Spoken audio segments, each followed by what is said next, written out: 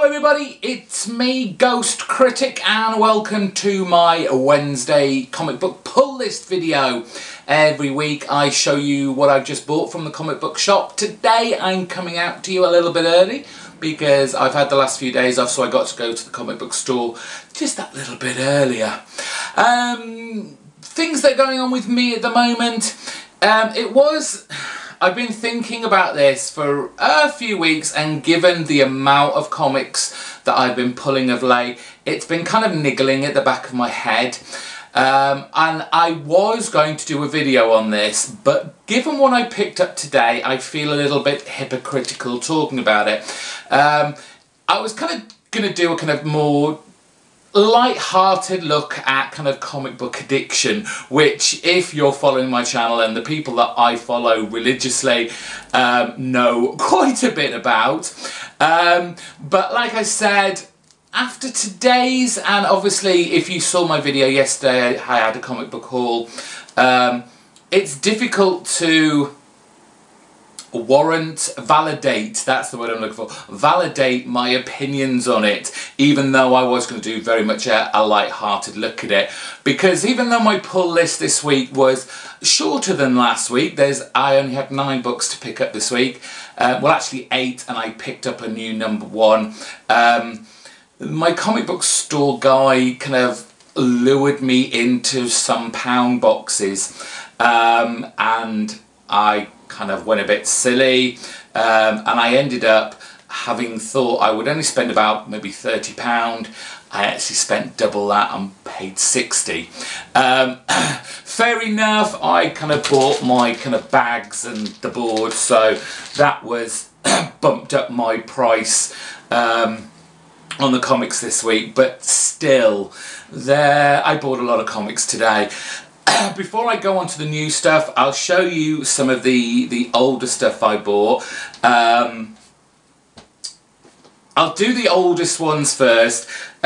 He was doing this box of kind of Bronze Agey stuff. They're all pence variants, they're all British pence variants, but for £1 I couldn't really pass them up. They are there are 2 titles here that I am collecting.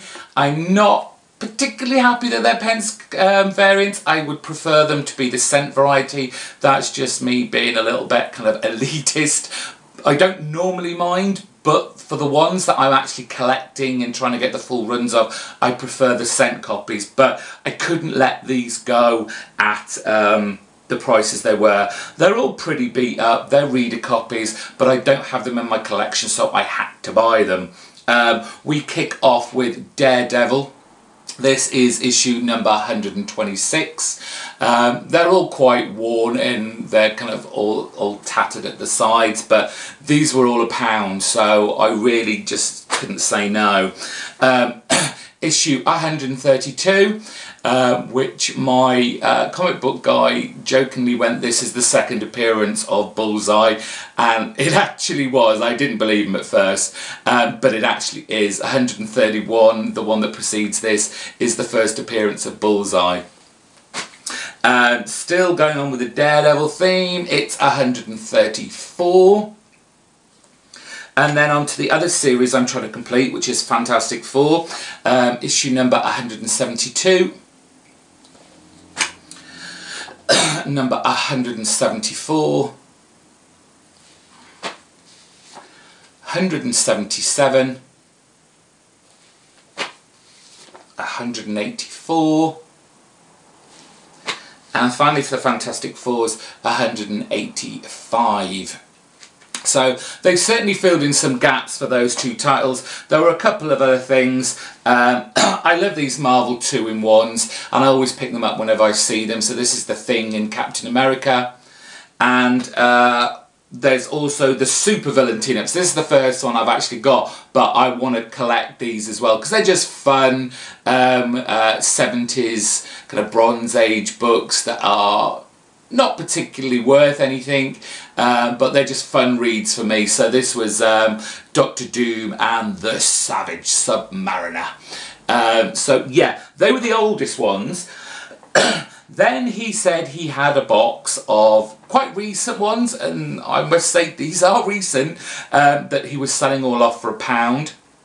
And they involve, funnily enough, because it hasn't even finished yet, all the Battle World and Secret Wars tie-ins. Now, I did collect quite a few of them. Some of them I can't really go on with this, but seeing these for £1, I just thought, well, I might as well. So I managed to pick up the full run of Secret Wars Journal.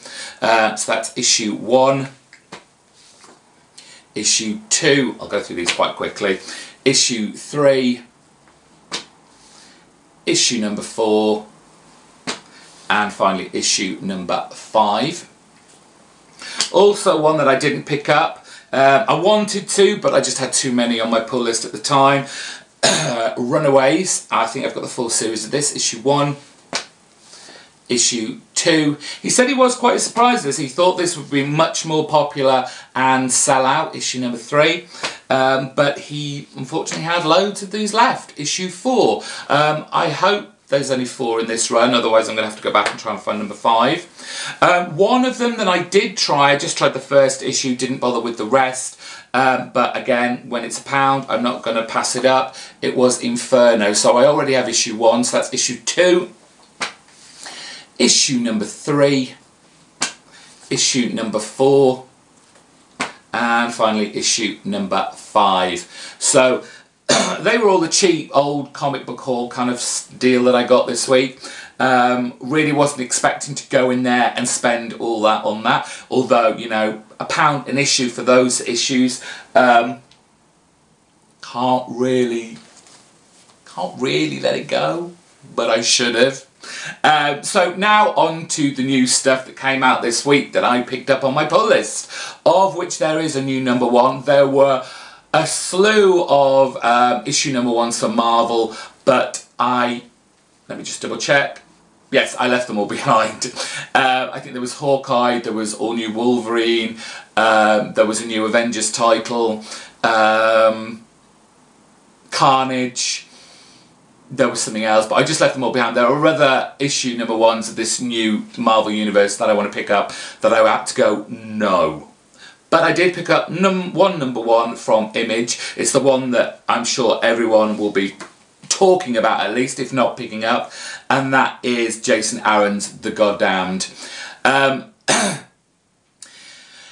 Image are just so crafty with their kind of, the way they publish out their magazines, their comics, with these hiatuses they take, because there's always something new to put in its place, and you think, oh, I haven't got this many comics this week, so you buy a new number 1 and you go, oh yes, I'll pick that up, that goes on the pull list, and then you find your pull list getting ever bigger and ever bigger. And I'm coming to the point now, and this is what I was talking about at the beginning, when I just kind of feel a bit hypocritical about saying this, but because it probably won't happen, but I have to stop buying all these new number 1s, especially from Image. As great as they are, I'm just going to have to kind of bite the bullet and go, no, I'll wait for trade. Whether that will happen or not, because there have been some great number 1s come out recently from Image that I have put on my pull list, who knows. But I had to at least try issue 1 out of The Goddamned. Issue 5 of Brandon Graham's kind of creative art house team. This is Yoris Part 2. I actually really enjoyed the first one of this. I think it was more the artwork on this that really appealed to me, but the story was quite interesting. I know Sleepy Reader, Damien, is kind of picking this up. I don't know if he still is, because I'm with him as well on this. There are various different kind of stories within this 8-house universe, and they don't appear to be all connected, but they all kind of, it's kind of been advertised, I guess, or maybe we've just misread it, that they do kind of all house in the same universe, but we're finding it very difficult to connect the dots, if there are any at all, which I'm beginning to think there actually isn't. This is just a great creative project. Brandon Graham introducing lots of unknown artists, giving them their stab at I wouldn't say the big time, but Image certainly is a place to look now for brand new creators, up and coming new artists. And I think Branham Graham is using 8 House as a tool to showcase their creative abilities. Whether you like it or not, well, that's your own opinion and your own prerogative. Great to see Kurt Busiek's The Autumn Lands back. It's finally just The Autumn Lands. Tooth and Claw no more. Issue 7, the kind of Commandy-esque universe full of magic with a little bit of a sci-fi element to it. I loved this series when it first came out, and I've loved every issue that's come out. Busiek's had a little bit of a break on this, so it's going to be interesting to see where he takes the next step for this book and the characters that are in it. Issue 11 of Birthright. I'm not sure. I thought I might have dropped this, but I know that because of the way my comic book guy orders his comics, I have to pick up the next couple because he's already pre-ordered them for me. So I'm just not feeling Birthright at the moment. The art and the colouring on it is fantastic. The storyline for me is just a bit meh.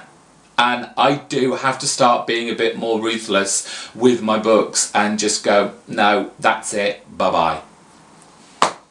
Another book is great to see back, Jeff Lemire and Dustin Nguyen's Descender. This is issue number, is it 7? Yes, it's right in the corner, 7. Quite a cool cover going on there. Another sci-fi book from Image, but very much a different artistic flavour, which I personally enjoyed, and it's been a kind of a refreshing change. And I love this kind of story, this AI kind of robot boy story that we've got going on here. So, very much. That was all the Image books. On to Marvel. Secret Wars still going on, believe it or not. We're up to issue 7, which means we've got 2 more to go. Initially an 8-issue mini-series, but they plonked another one on the end. But I've been enjoying Secret Wars. It's just a shame it couldn't have kept to its monthly solicitations, because there is stuff that have gone on in the tie-ins that have kind of alluded and kind of spoiled what is going to happen at the end here. Obviously we'll get the fully fledged story out of the main book, but it's kind of spoilt it for readers of this. Final issue of the Infinity Gauntlet, using the Nova Corps, Thanos in there, the Infinity Gauntlet obviously, but we'll see how this ends, if this precludes anything that happens at the end of Secret Wars. But I've really enjoyed this. The art by, who was it? Jerry Duggan has been fantastic. I've loved the art style on this very much. Surprise hit for me. Finally, 2 DC books, well, 1 DC and 1 Vertigo. It was in my top 5 favourite comic books last month. It is The Twilight Children. This is Gilbert Hernandez, Darwin Cook and Dave Stewart.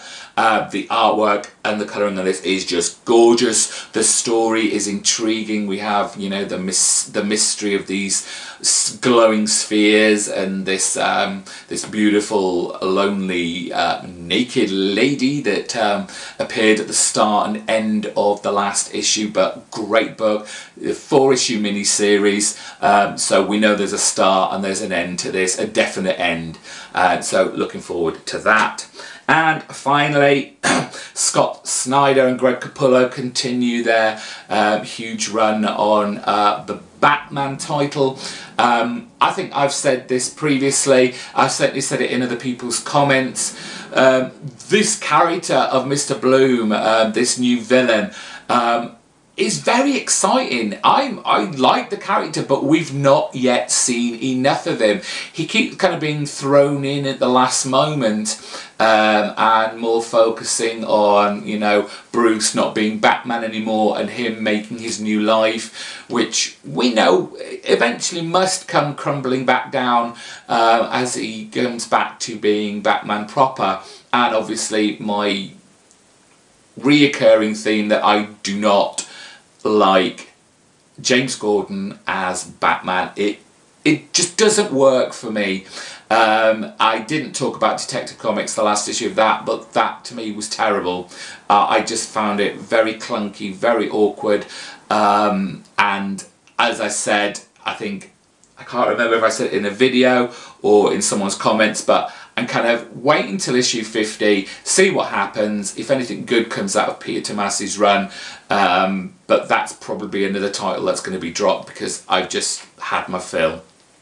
This one, it's Scott Snyder's Batman. I can't not pick it up, but I could quite easily drop this and it wouldn't hurt me that much, but it's hanging in there.